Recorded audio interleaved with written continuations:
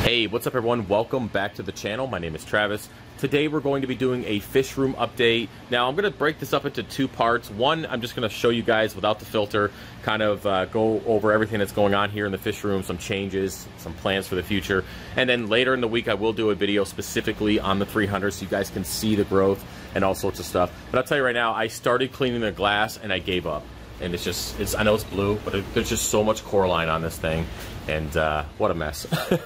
The tank itself is fine, but what a mess. It's probably going to take, I'm going to have to skip arm day for at least a week to get through cleaning this coralline. There's so much crap on there. I did start it. I did post on Instagram a little while ago that I'm going to clean the 300.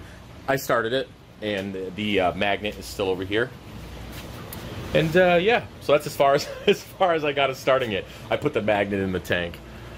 So yeah, that's just the way it is, man. So anyways, we're going to go over some changes that we have here in the fish room, talk about kind of some future plans, and yeah, so let's go to start with this empty spot where my desk used to be. Now, I didn't get rid of my desk. I put it upstairs, kind of relocated, reorganized things because I needed to get out of the fish room. I'm sick of being down here all day, every day.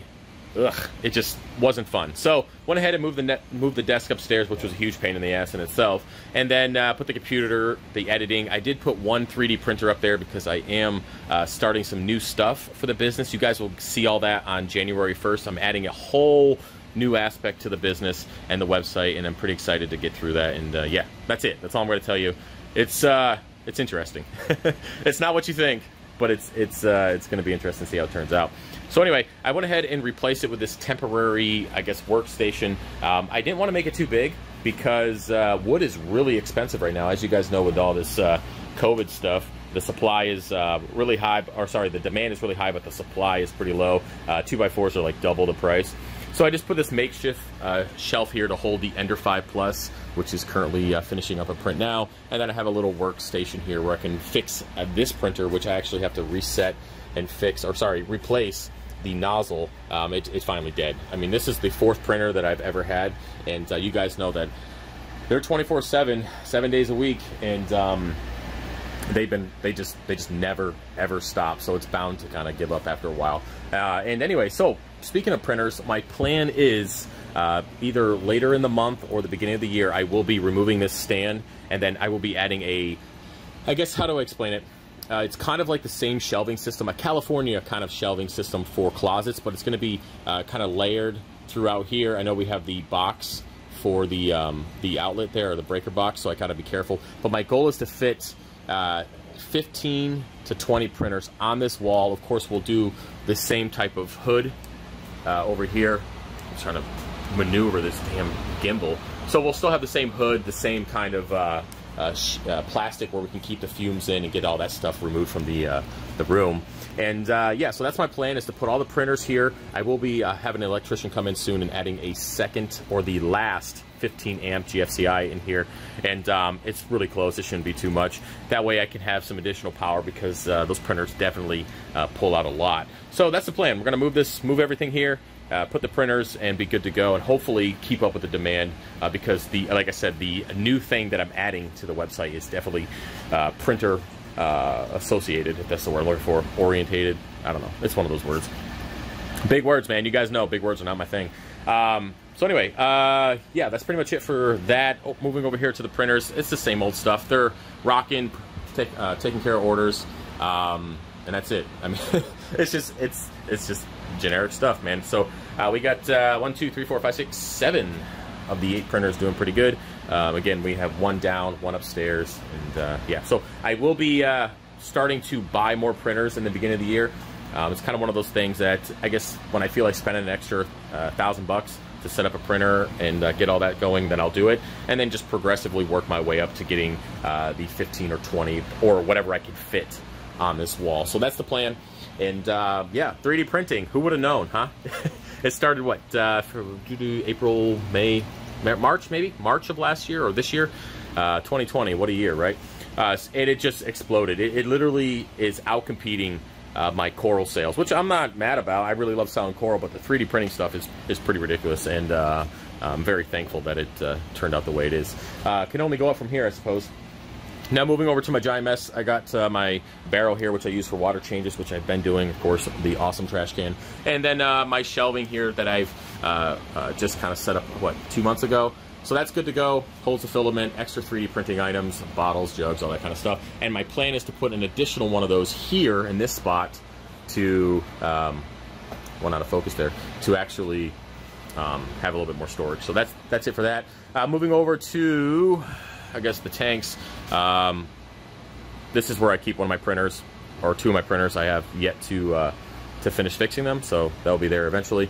The cutting station, the usual daily dosing stuff. If you guys want to know what I dose for my reef tanks, just head over to my dosing video or listen to the Q&A. I answer it pretty much every time. The importer system's doing pretty good. I haven't really added anything since I initially set it up. It's kind of been sitting on the back burner for a while. It got a little dirty for a bit there. I just started doing some water changes on it, but it's pretty good.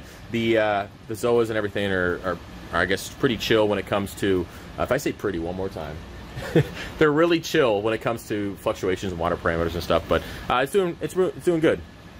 I almost said pretty again. And other than that, everything is good. Add a little bit more rubble rock to the sump just to help with that beneficial bacteria. Other than that, no issues with it, and I will be adding some stuff in the future. Right now, there's just too much going on. It's cool for Zoas. It's cool to get some stuff in there that I don't usually keep in my main display. And yeah, so that's fine. Other than that, yep, moving on to the really dirty glass. Yeah, you guys are just going to see dirty glass from this point forward, at least until we do the other update. This is my WYSIWYG tank. Yes, I am really low on WYSIWYG. If you go to the website, there's basically nothing. That's because there's really nothing here.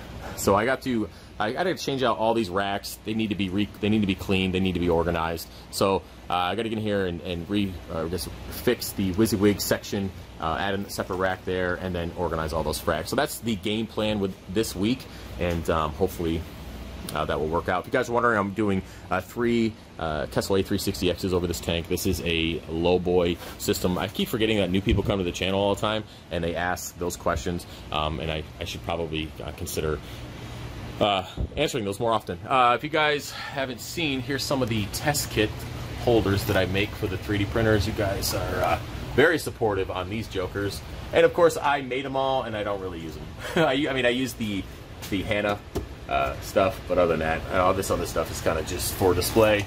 And yeah, I got the Trident, so it is what it is. Now moving over to the 300, again, it's pretty blue. Big Bertha, you can see that giant monster of a fish. She's, or he, I think it's a he at this point. It's starting to get the little horn and the streamers, so I'm assuming it's a he. I don't know, I haven't checked, and I don't really care. I'm just gonna call it Big Bertha. So yeah, he or she or it or they or whatever the hell this fish identifies as, is jacking up my tank. I had a huge colony, which I actually fragged up during a live stream, Thursday, that she ripped out of the 300. So it's basically part of this colony. She ripped out a huge chunk of it. Yeah, so that was fun. She's just big. I can't really do anything about it. I did go ahead over the last few days. I did add some coral back to this system. Some red Monty, some green Monty, some green digitata. I've just added some stuff back in there because I'm not taking the tank down for a while. If you guys have missed the live streams, I'm actually going to keep it up for another year or 2 while I figure out what I want to do with the new build and the house and everything. It's just not the right time to do it. And I think it's best that I just keep the system up and enjoy it for what it is. Of course, fragging it all the time. And I still haven't figured out what I'm going to do with this little section here, given how the green slimer is touching the glass. So I'm going to figure out how I'm going to frag that. But anyways, everything else down here is okay. Trident, awesome as usual. My issue here is, besides me not changing my filter socks, is the calcium reactor. I will be doing a video within the next week or 2. This calcium reactor needs to be completely clean. So I'm going to take it out. I'm going to take all the media out. I'm going to rinse it, get rid of all this.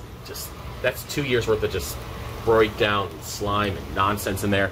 Right now I'm having a really hard time staying above 7.5 alkalinity in this tank even with changing this tube out, which is the feed tube. It gets clogged up pretty consistently, so I've been changing it out and trying to keep that flow rate as high as I can.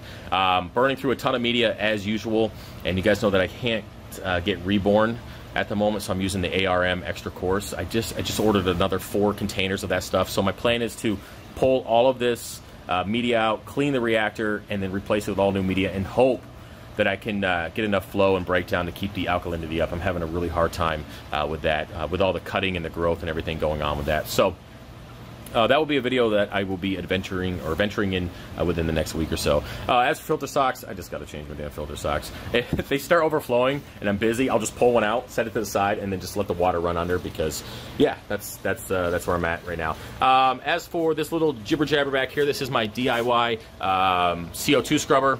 Had some issues with the BRS media. They sent me another bag of the color changing media. I haven't yet to test it. But this concept works out pretty good. You guys will see a video on that once I get through the testing. I will then eventually turn it into a recirculating CO2 scrubber. It just really depends. Again, with everything going on, it's pretty difficult to get in there and make this stuff. But it's a cool concept. It works pretty well for at least a couple days, and then I'm pretty sure the media dies at that point. Without this particular batch, I wasn't getting any color changing. So, yep, we'll see how that turns out. Other than that, everything else is good. I do plan on taking out all the sand out of this refugium again in the next week or two. Another video that's been on the list for quite a while. The sand is just, it's collecting detritus. It's a huge mess. I am getting a little bit of elevated nitrates and phosphates in the system, and I'm trying to figure out where it's coming from, and it's not my feeding habits. You know, it's one of those things when you're going through higher nutrients or an issue with your system, you got to go through the process of elimination, and the only thing that is kind of coming back is just the nonsense that's collecting in this refugium. It's just, I think it's time to take it out. And what I'll do is I'll just pull out the macroalgae. I'll do a quick 25-gallon water change and siphon out all of that dirt, I mean all that sand and everything in there, and then go ahead and just put the macroalgae back in there. There's plenty of flow coming from the chiller back into the refugium, which will cause that macroalgae to kind of move and rotate within the chamber, given the sand will be out. So that's kind of my plan, and again, that video will be out in the next week or two. Now, as for the UV sterilizer, no issues, works out pretty well. Yeah, I gotta do a video on that. My bad. And somehow I got a frag of Red Monty on top of my Stylopora. How did that even happen? How did that even how do I have a frag of Red Monty just chilling with the plug? I don't know. I don't know. Scott's not been here, so I can't blame it on him. Yeah, I don't know. That's pretty strange. RODI system is good. I got to change out these filters. I am working on my own brand of filters. It's a process. Right now I got 3 chambers of the color changing resin instead of the cation anion in the mixed bed. I'm just doing 3 chambers of color changing, and then I just rotate them as needed. Phyto growing station, got to rebuild all of that at some point, making some water here, and then the usual baloney that I got going on. As for the frag tanks, yes, they're blue. Usual XR15s over the top. A ton of green Monty. I mean, this stuff is just ridiculous. It's buy one, get one free, by the way. I got to frag some of these frags. Look at the size of this frag. This is a red Monty cap, so this is going to ship probably today, but look at the size of this damn thing. So I got to get in here and frag some frags. So at some point, I got to do that. Plus, I have a whole bunch of red Monty over there that I got to cut up. But anyways, yeah, the green Digi is buy one, get one free. It's been like that forever. Because it's got to go. And then what my plan is you guys can see that I started. This is just a small piece of the colony that broke off. I am going to start putting these discs back in here and growing out colonies on disc again, and just kind of get a little bit more out of it. I'm debating just straight up buying a 125-gallon, removing this whole stand, and then just putting another display tank there, and then attaching it to the system and having just another 120 gallons worth of rockscape, stability-wise for the water column, and of course having all those SPS colonies in there that I can continue to grow. So I'm debating. We'll see. I don't know. Because then I got to buy more lighting and just go through all that nonsense. Other than that, throwing out this old-ass sump. Well, it's not old. It's just broken, so I got a bunch of crap in there I'm throwing out. And then packing orders. That's about it. And, you know, supplies and all that good stuff. But, yeah, so that is the fish room and the business and everything. Now again, guys, remember the second part of this video, I will actually just show you the tank so you guys can see it. We'll just consider it a 300-gallon update. And yeah, so that's pretty much it. Everything is kind of rocking. I like the changes. I like moving forward. There's big plans, and of course, just gotta keep focused and keep doing it. Other than that, guys, we are 14 minutes in. Yeah, I'm done talking. Hopefully you guys enjoyed the video. If you have any questions about my fish room or my work area or any suggestions or anything like that, or you just feel like talking shit, feel free to put that stuff in the comment section, and I will see you guys later with another video. All right, peace out. Fish room. Later.